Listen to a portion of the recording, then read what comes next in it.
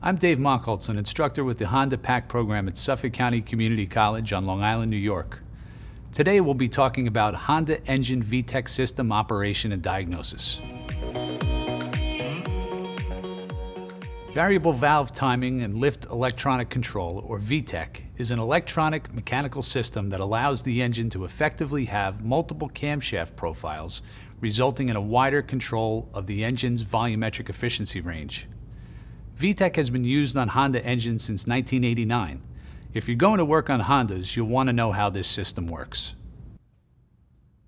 On Vtec-equipped engines, hydraulic pressure is used to lock and unlock rocker arms in the valve train. Each rocker arm follows a unique camshaft lobe, which allows the powertrain control module, or PCM, to choose the camshaft lobe that best suits operating conditions. Depending on the Vtec system utilized, it can control both intake and exhaust valves, or only one intake valve per cylinder. To determine what Vtec system is on your vehicle, consult the Honda Technical Information System. Vtec allows for improved power throughout the entire RPM range. Vtec improves low RPM intake atomization, which enhances combustion swirl. It even suspends cylinder operation to maximize fuel economy. Vtec uses an electrically controlled solenoid to apply oil pressure to an internal control valve. From this valve, hydraulic pressure is sent to the rocker arms through oil passages in the rocker arm shaft. The rocker arm oil control valve includes at least one solenoid valve with one or more internal hydraulic valves. When the PCM activates the solenoid valve, the valve opens and sends oil pressure to the internal valve, which opens, sending oil pressure to the oil passages. The Vtec oil pressure switch is mounted directly next to the Vtec solenoid valve. The Vtec oil pressure switch is monitored by the PCM to see if oil pressure has been applied as commanded. Depending on the model, the switch can be on or off when oil pressure is present. Oil pressure runs through oil passages in the rocker arm shaft.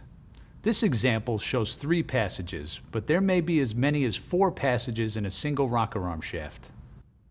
All valves have at least 2 rocker arms, one primary and one secondary. Some engines use a third mid-rocker arm for a higher profile camshaft lobe.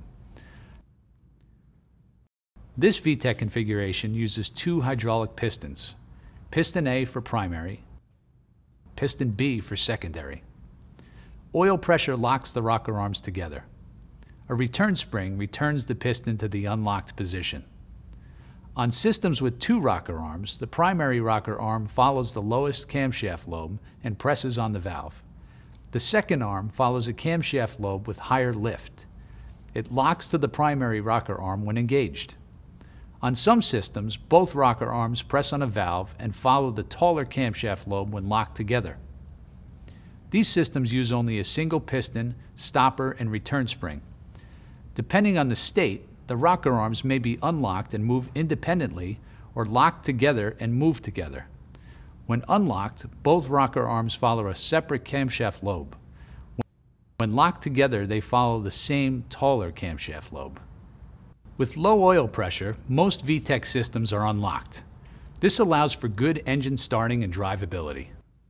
Vtec rocker arms contain multiple parts, including a spring, shim, and several rocker arm locks or pistons. When servicing the valve train, use rubber bands to hold the rocker arms together to keep them from falling apart. The PCM determines when to activate the Vtec system depending on multiple system inputs. Because of this, Vtec operates within a range rather than a single RPM value. For example, if the engine is cold, Vtec is not activated. To test the Vtec mechanical components, a special tool is used to supply air pressure to the Vtec oil passages. Begin by removing spark plugs and the ignition coils. Then remove the valve cover. Connect the Vtec test adapter to the inspection hole on the cylinder head. Adjust the regulated shop air to 58 psi. Connect the test adapter to regulated shop air. Adjust the regulated pressure to 42 psi. With the rocker arm on the base of the camshaft lobe, with the lobe pointing down, the rocker arms should move together when locked. and independently when unlocked. If rocker arms are locked when they should be unlocked or vice versa, there is a mechanical problem in that rocker arm. The Honda Diagnostic system, or equivalent scan tool, allows for Vtec diagnostic data to be monitored. You can monitor Vtec commands and sensor data. During a test drive, the Vtec solenoid command should switch from off to on. The Vtec pressure switch should change state with it. You can also monitor scan data while manually activating the Vtec solenoid. Using a wiring diagram for the vehicle you are working on, identify the solenoid control circuit. Insert a back probe. Then, using an incandescent test light or fuse jumper wire with a 5-amp fuse connected to battery positive or negative, depending on which vehicle you're working on, activate the solenoid. The Vtec pressure switch state should change. With the engine at operating temperature and running at idle speed, manually activate the solenoid. The pressure switch and solenoid return signal states should change to confirm oil pressure was delivered to the rocker arm shaft. If the scan data states don't change, inspect the oil screen and solenoid for debris or mechanical failure. If switch state changes, you can also monitor cylinder dynamic compression to confirm activation of the rocker arm. At 2,000 RPM, with the Vtec system disengaged, engine compression on our subject vehicle is 40 psi. At 2,000 RPM with the Vtec system engaged, cylinder compression should increase to 50 psi. On other engines, running compression specifications will vary, but the increase when Vtec is activated will usually be about 10 psi.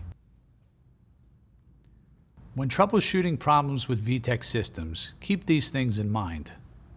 Vtec components require good oil pressure. Low engine oil or contaminated engine oil can prevent sufficient oil pressure and set faults. Always start with checking oil quality and level.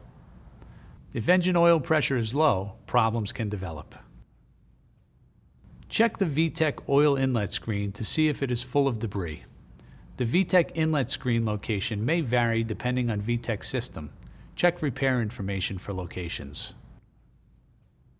A stuck control valve can result in a lack of Vtec engagement, reduced engine power, and drivability.